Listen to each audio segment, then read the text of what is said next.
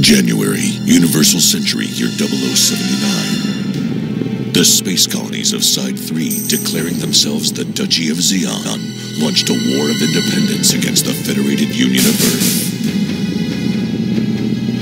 At the same time, the Zeon forces undertook Operation British, an attempt to drop a space colony onto Earth. Target, Jabrao Base, headquarters of Earth's federal forces in South America. However, after the colony entered the atmosphere, it was destroyed over the Arabian Peninsula. The largest remaining piece of the colony hurtled toward Earth and struck Sydney, Australia, instantly transforming the city into a huge gulf.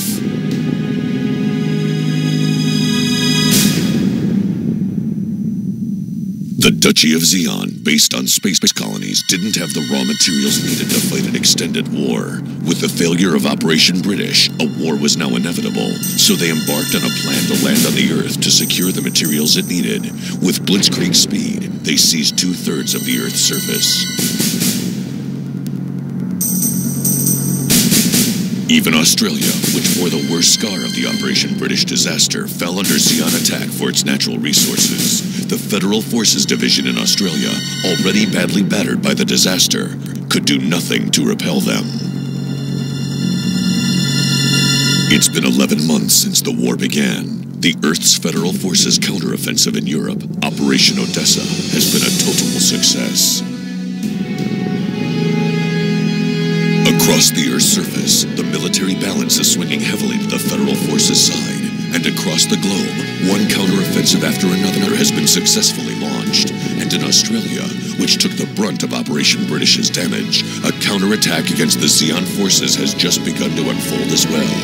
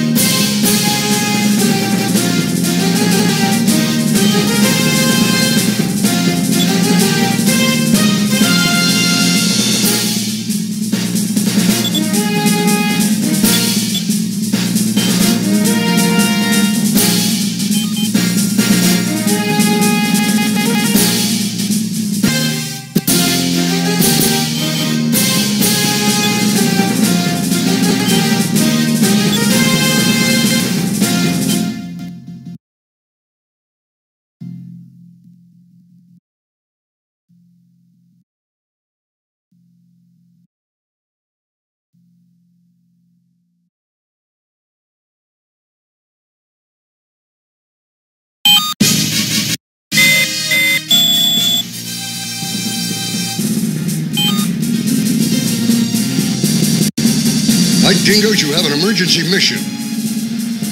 As I'm sure you know, the revised counterattack plan against the Zeon forces we've decided on consists of a simultaneous attack on the Darwin region in the north, the city of Adelaide in the south, and Alice Springs in the central region. The invasion of Alice Springs in the central region is what we're calling the signal to begin the operation.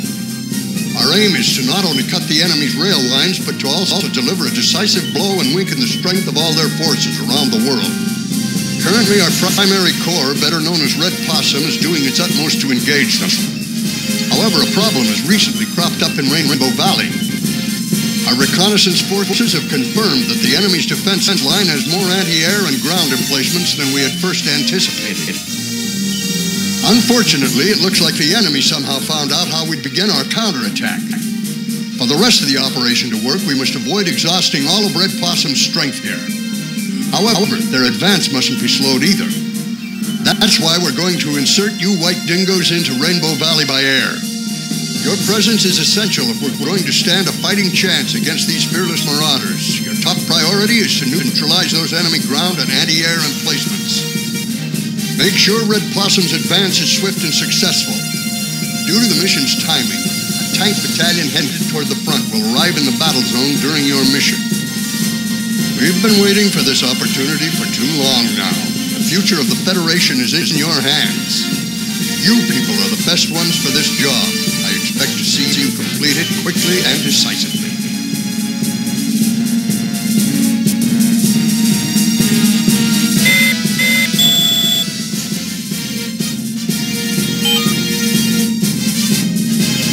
Lieutenant, we're about to move out. Get a final. Before we do, let's get a final confirmation on our mission code names for everyone.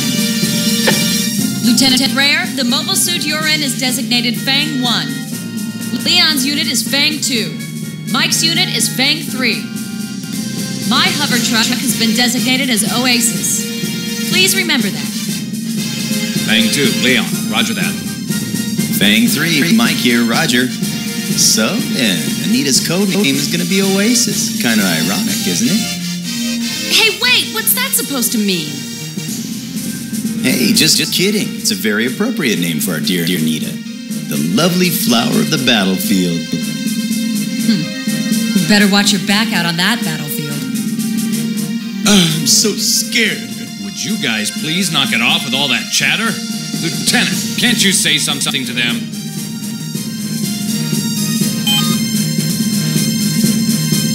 White Dingoes, you have an emergency mission. The invasion of Alice Springs.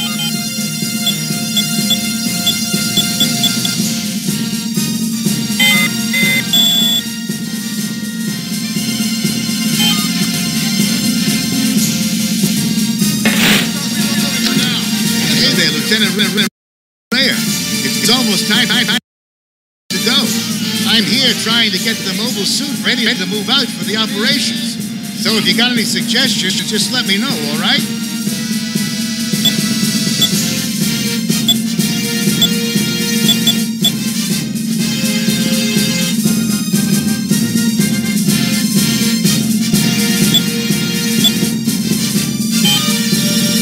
Here it is, the RGM-79GM.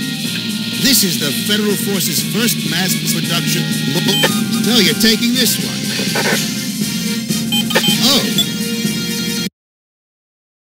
GM.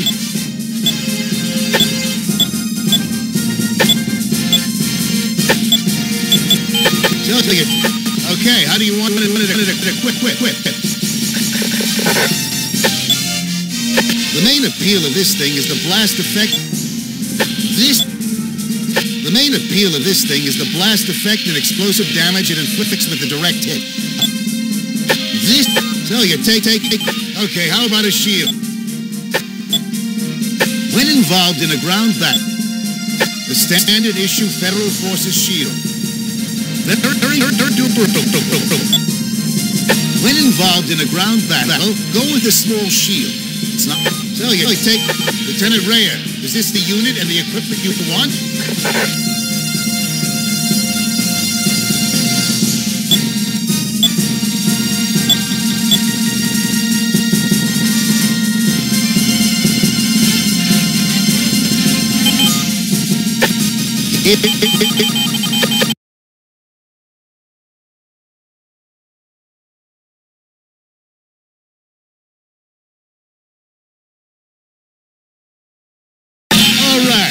That you finished equipping your suits, you're all ready to get out there and face your next story. See you, Lieutenant Rhea. Got my fingers crossed for you.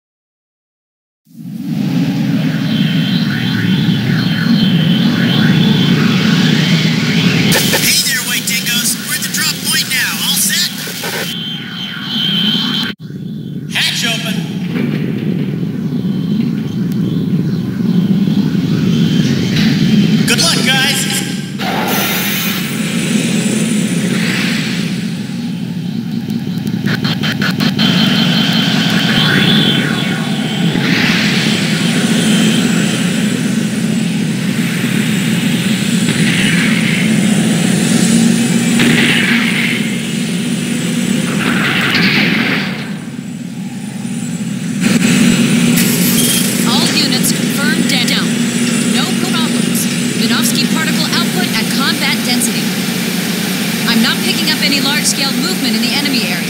It seems like we may have caught them off guard. A meteor shower. Remnants of the... Maybe they're the souls of all those that were killed in the drop, drawn back by the Earth's gravity. Wow, what an incredible sight to behold. Mike, you sound like a poet. Don't make fun of what I said. I'm totally serious. This land here is charged with the power of hatred for the Zeon. I can feel it in my bones, too. Power from the dead, is that what you're talking about? You mean the Zeon woke up a sleeping lion, don't you? Except we're dingoes, not lions. Dingoes are dogs. Don't you remember? Lieutenant, let's get started, immediately. Yeah. I'll show those Zeeks just how much power I got. Fang 3. Enthusiasm's good, but don't let it get in the way of teamwork. Fang 1. I'll be waiting for your instructions.